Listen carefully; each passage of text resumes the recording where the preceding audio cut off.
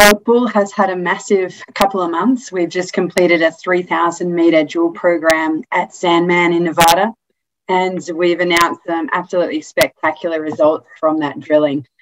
We also have announced our upgraded 43-101 resource, so we're now sitting at just under 500,000 ounces at Sandman based on the additional drilling that was incorporated into the updated 43-101. So building from there, we're drilling a number of prospects that have never been drilled before, and also are looking at resource extension on a number of our known resources. Logistically, it's a great place to be. It's a long strike from the Sleeper deposit, and it's only about 40 minutes from the mining hub of Winnemucca.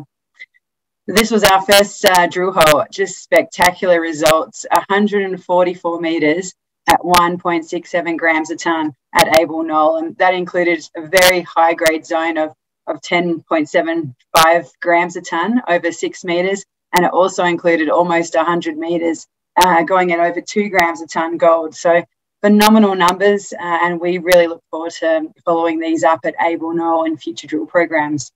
We also got spectacular numbers from our first couple of holes at North Hill. You can see this included 13.7 metres at almost 11 grams a tonne gold, sitting very shallow to the surface, 100% oxide at North Hill. So this is all amenable to heap leach kind of processing. So these kind of numbers are just spectacular, and we do look forward to drilling more holes here.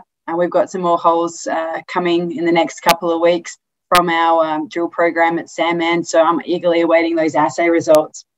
And the rest of the holes that are coming in are going to be a mixture of resource extension holes and also greenfields exploration holes.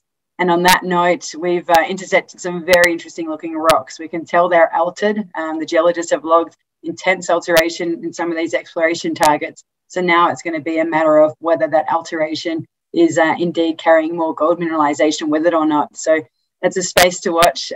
We'll be announcing more updates of our drill program at Sandman in late April and into May. So Sandman's shaping up to be better than we expected. We acquired the project in December from Newmont, and really hit the ground running there. In addition to Sandman, we've got the Big Balls project, which we're currently working on defining drill targets, and we're also on the hunt for new acquisitions. So that's a space to watch as well. I look forward to sharing more updates of Gold Bull as we progress our exploration endeavours in Nevada, USA. Thank you.